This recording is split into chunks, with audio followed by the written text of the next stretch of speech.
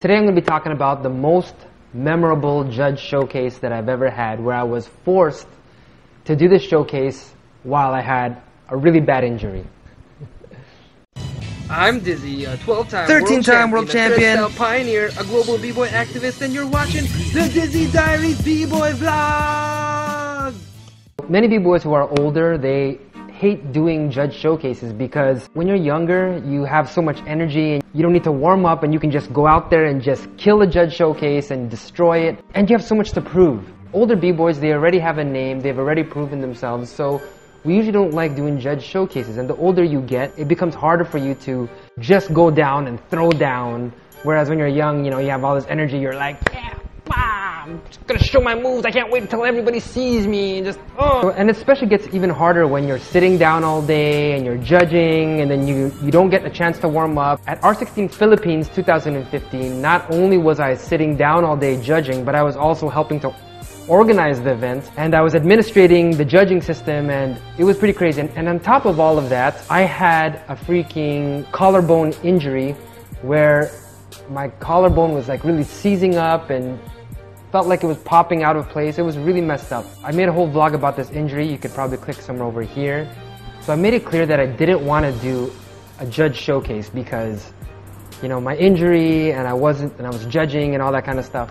But the host at R16 Philippines, she always makes me do a showcase. It doesn't matter, as long as she's a host, she'll always be like, all right, we're gonna call up this legendary Filipino b-boy. He's going to completely blow your mind. He is going to exceed your expectations. He's gonna do stuff you've never seen before. Well, at least that's how she kind of made it seem and feel. So basically, at the event, she did the same thing, got everyone hype, and I was just like, oh no. And I got up and I felt like this was going to be absolutely the worst showcase that I'm ever going to do. And I was also worried that I'm going to get injured as well. I basically walked up onto the stage feeling awkward and terrified and not knowing what I was going to do. And the only thing I did know what to do was to just kneel down and pray. And I started saying, God, please save me. And literally at that moment, the beat came on and all I heard was, save me, somebody save me.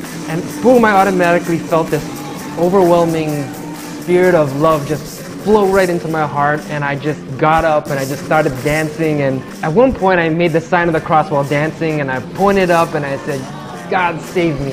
And without thinking, I literally went right down into my flying fish freeze on my elbow tip, and I hit it, but I literally felt a spasm happened right on my shoulder. I got up and I was like, what the heck is that?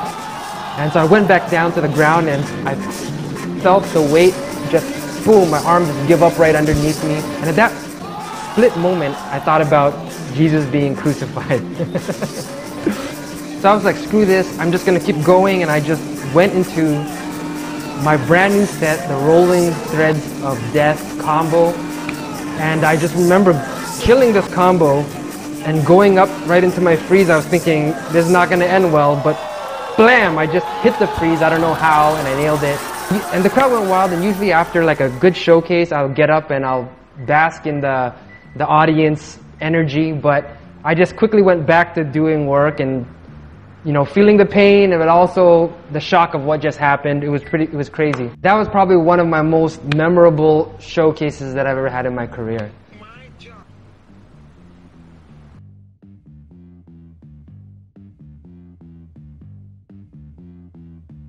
My job is to somehow